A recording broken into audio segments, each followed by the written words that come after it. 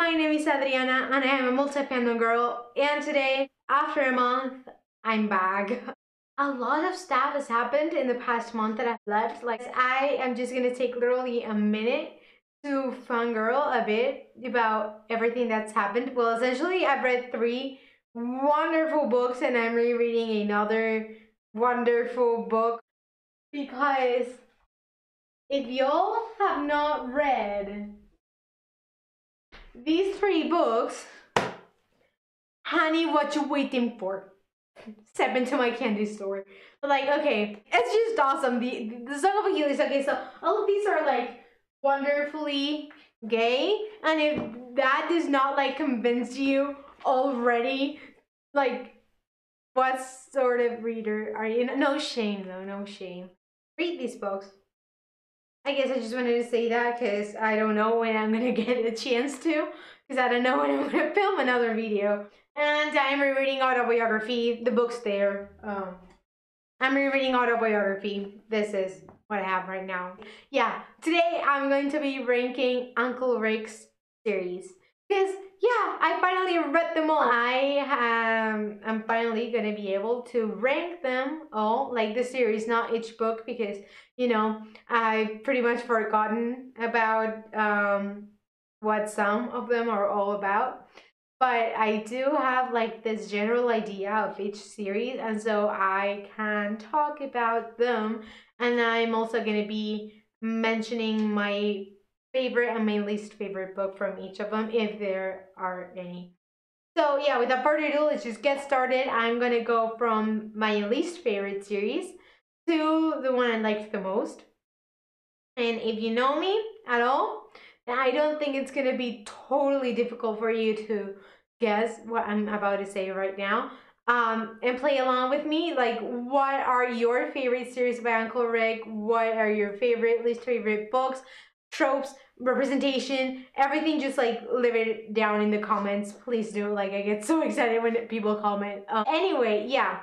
So the 5th series, and that is the series that I liked the least. It was the Kane Chronicles. I read it in November, and it's not bad. I like it. It's Uncle Rick, so of course I'm gonna like it. It was just like a little dragging at times. I did appreciate the African American representation. What I did not appreciate so much was that by Sadie being whiter than Carter, like in fan arts, and like official ones too, like in Rick Riordan, like, or that Instagram account. That's canon, and they totally just whitewash Sadie, and I do not like that. So like, please stop. Thank you. I mean, she's still half black. Her father's black, and she cannot be like totally white, even if she's white passing. Anyway. Oh right. Also, Sadie and Anubis. What the hell? Isn't it that like a bit exaggerated? Like, okay, I can accept Frazel, Frankenhazen. I know some people don't, but it's like 3 years difference. Okay, that's fine. But Anubis and Sadie? That's like 5,000-year-old god with a 13-year-old girl. I think that's a bit too much. And yeah, I guess that's everything I have to say about the King Chronicles. I do not have like a favorite or a least favorite book. Um, they were both equally as normal for me, I guess. Normal being Uncle Rick, which is still pretty good, but I sort of expected a bit more.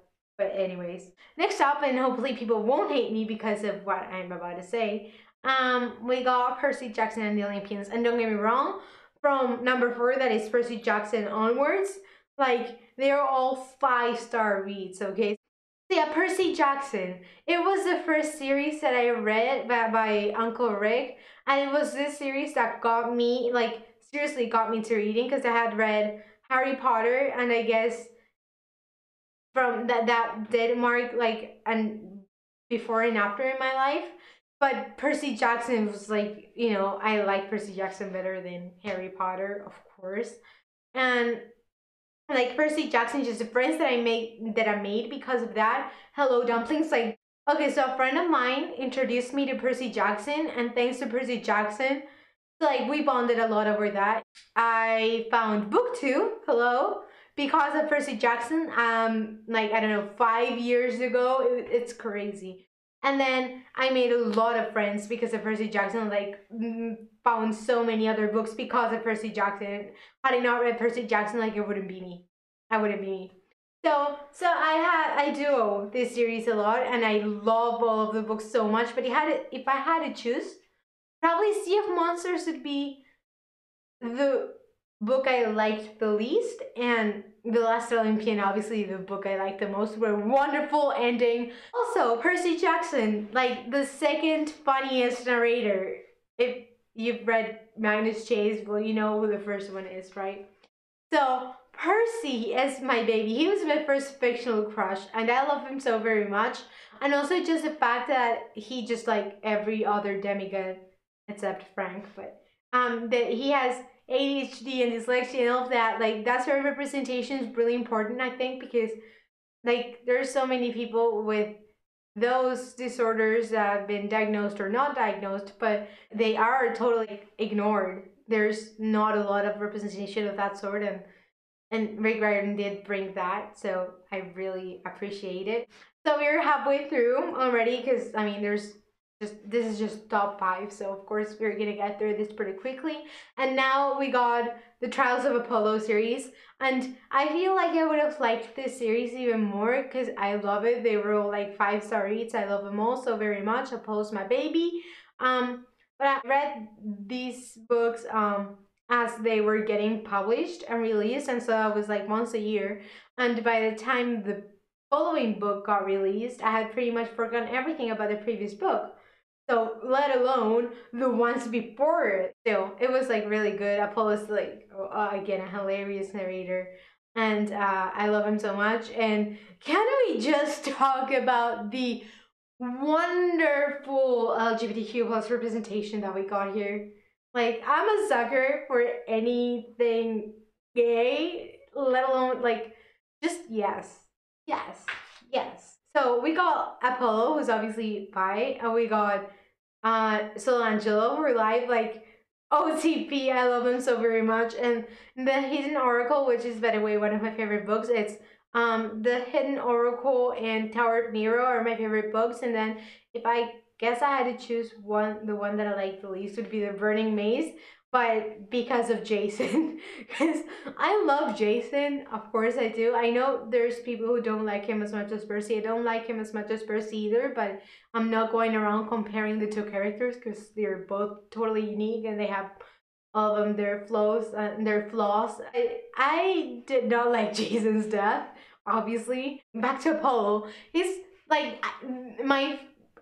So I'm not gonna say my favorite narrator because I really don't know who to choose, but he's definitely the most relatable one. In with Reina especially. Okay, so I stand that queen, badass Reina. I love her so very much.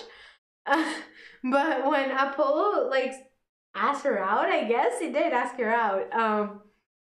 And how Reina like laughed at him and rejected him that badly. I felt really bad for him because I feel like if I ever mustered up the courage to do anything of the sort, which I would never do. Yeah, so I relate to Apollo a lot in that way because we're both pretty messed up in the love department. And now top two. So I guess it's pretty obvious, right? We got Heroes of Olympus and we got Magnus Chase. My second favorite is Heroes of Olympus, and I'm gonna like fangirl and vent about Magnus Chase in a while. But okay, first of all, Heroes of Olympus, like freaking shade. Heroes of Olympus. They never made any realistic. Anyway, Taylor's a fun. Anyway, whatever. I'm not focusing on anything right now. But yeah, Heroes of Olympus. Again, just I loved it so very much. Like, okay, so I'm gonna start talking about my favorite and least favorite book, and then I guess I'm gonna go from there.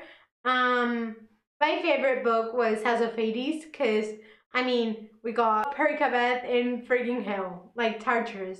That means a long time. Anyway, I'm not thinking straight. Anyway, so I guess what I like so much about this series is how we get like so many new characters that I love so much, and like they're all together. So my favorite characters from last series, but Grover. I love Grover. We needed more Grover, but anyway, we got Percy, we got Animus, and we got Nico, and then we also got Leo, who became an all-time favorite. He's another relatable character that I love so very much. Team Leo, baby. This series also has like so many like iconic moments, I guess, especially with Jason, like the stapler, obviously, and Briggs. Um, and also like obviously Tartarus and a judo flipping Percy, of course. And it was so addictive and it was hilarious, and I loved seeing like everyone's point of view. Magnus Chase and the Gods of Asgard. So when I read these books like in summer, I read it in summer and I loved it so much. So it was August / September. Why did Alex Fierro, my baby, not appear until book 2? I thought that she would appear in like moment 1, because like I was already in love with Alex when even before I read the book. I just like gender fluid representation. Yes, I stand. People say it's great. Yes, I stand. Magnus Chase, my Pam baby. Pam folks, like bye. I don't want you here.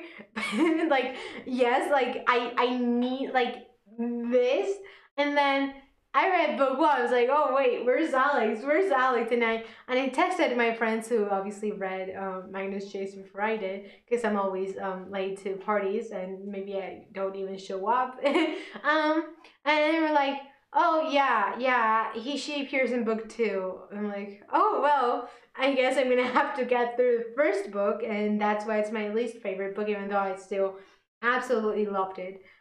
Till I get to read about my favorite character. Yes, it's my comfort character. Of course, how would she not be my favorite comfort like character? Like yes.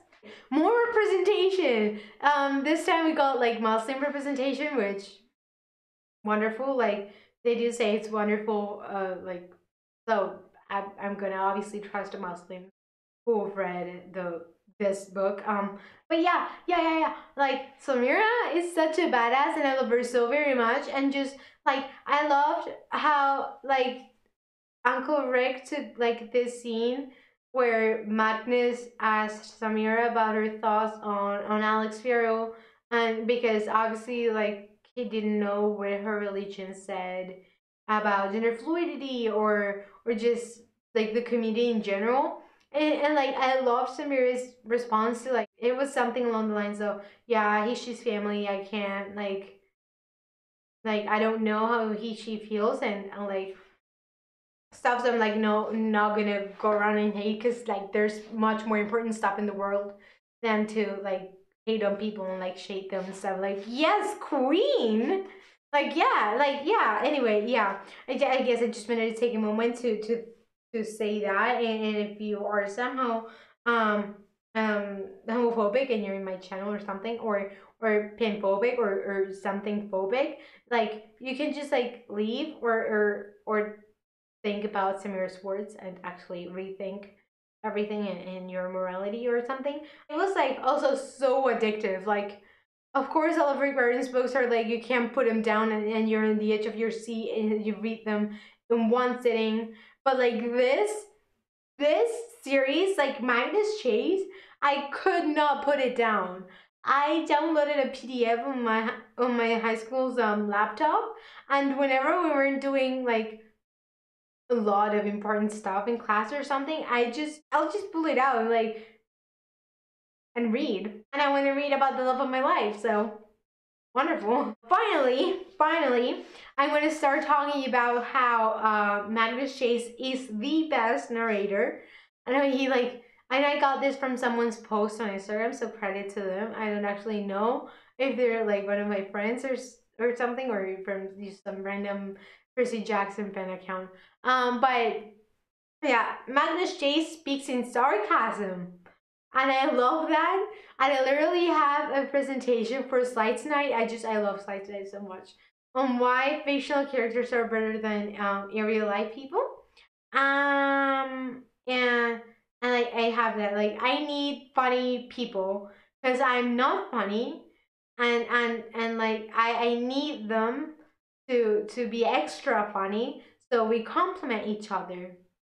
And Magnus Chase is like perfect for that. So just saying. Anyway, yeah. My favorite book in the series is The Ship of the Dead, the last one, because also there's this chapter that says something about Alex Fierro. It's my face, and I remember I posted it on a story on Instagram. It's like, I seriously hope it means what I wanted to mean, and guess what? It actually did.